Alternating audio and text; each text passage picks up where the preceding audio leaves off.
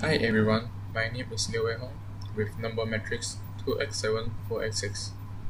In this video, I will present how I solve my question 1 in my individual assignment calculus 1.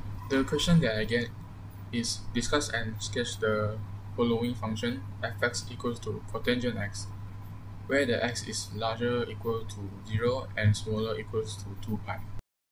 Before sketching the graph, we need to find the x-intercept, y-intercept, open interval where the function is decreasing and increasing, x-coordinate of the inflection point, vertical asymptote, open interval where the function is concave up and concave down, and finally is the local minimum and maximum. First of all, we need to find the x-intercept with set fx equal to 0. So there will be cotangent x equals to 0 and rewrite as cos x over sin x equal to 0. To determine the x-intercept, let cos x equals to 0. Since cos x equal to 0, so the x will equal to pi over 2 and 3 pi over 2. So the x-intercept of the function is pi over 2 and 3 pi over 2. To get the y-intercept, x will replace by 0 and the function will become cotangent 0. And cotangent 0 is undefined, so the function has no y-intercept. Next, to determine the x-coordinate of the inflection point, we need to find the second derivative of the function. So we need to differentiate the function 2 times. The first derivative is equal to negative cosecant square x, and the second derivative is equal to 2 cos x over sin cube x. To determine the inflection point, set second derivative equals to 0, which is 2 cos x over sin cube x equals to 0. Let 2 cos x equals to 0 and divide both sides by 2 equals to cos x equals to 0. Since cos x equals to 0, so x equals to pi over 2 and 3 pi over 2. So the inflection point of the function is pi over 2 and 3 pi over 2. To determine the vertical asymptote, set cotangent x equal to 0 and rewrite as cos x over sin x equal to 0. Since the denominator is sin x equals to 0, so the x equals to 0, pi, and 2 pi.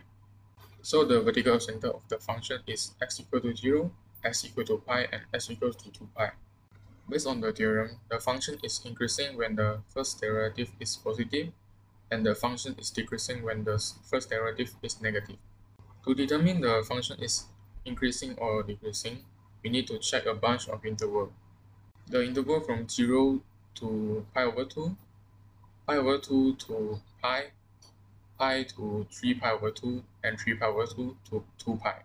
To determine the interval, I choose one point in each interval and substitute in the first derivative and get the answer is negative 2, which is negative value. So the function cotangent x is decreasing from 0 to 2 pi. Based on the theorem, when the second derivative is positive, the function is concave up, and when the second derivative is negative, the function is concave down.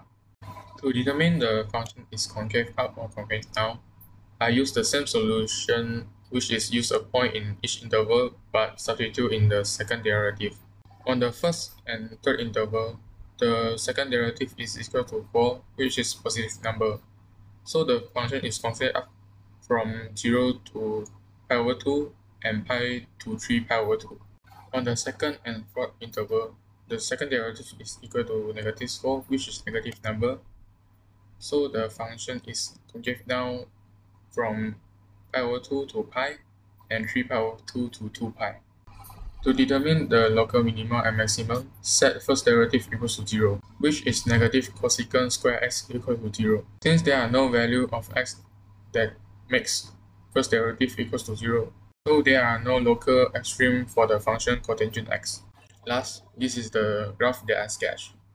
This is the end of the video. Thank you.